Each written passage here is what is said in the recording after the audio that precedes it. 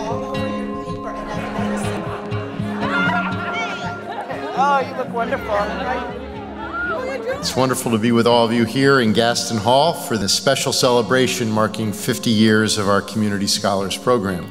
Approximately 1,700 community scholars have graduated from Georgetown. Faculty and staff have developed ways to support our scholars through the program's summer session, seminars, study sessions, social events, mentoring, and much more.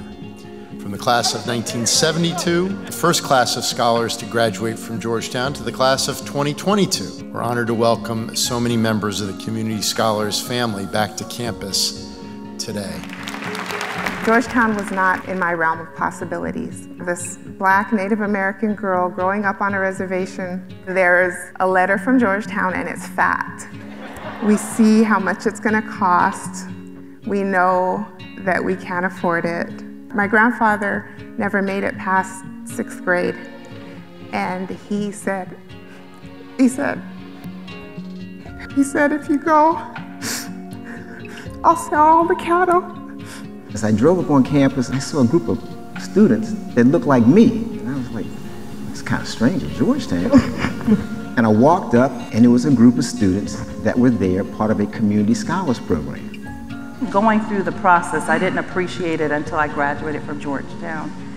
And when I graduated, and I'm getting a little sentimental, it gave me determination.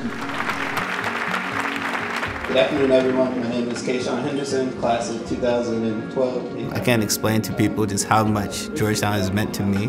When I got here, I just thought I knew everything there was to know about being me. But then I got to Georgetown, it's like, oh wait, there's some other, this is a little bit, you have to peel this a little bit back. It told me not to be afraid and that I didn't have to apologize for being this like outspoken Black girl from Detroit, Michigan, from an inner city, that was okay. Like I can be my authentic self and not have to apologize for my identity. The impetus for the Community Scholars Program came from the assassination of Martin Luther King, and the riots in Washington occurred right in 1968. It had an immediate impact on the university and realizing it needed to do more to be a citizen of this city. Now, of course, it's a national program. Georgetown's a global university, and yet we still are committed to that Community Scholars Program.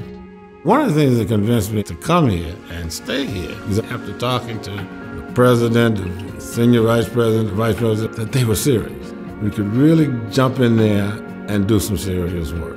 I always felt someone had my back. If they had my back, they had the students' back.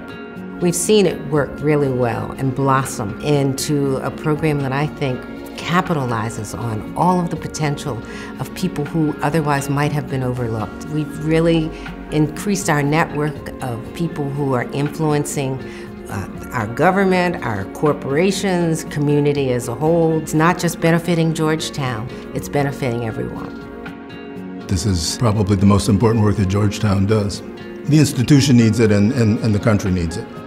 It's important to me. If no one had reached out to me, it wouldn't have been as easy. I'm kind of stubborn, so I would have done it, but it wouldn't have been as easy.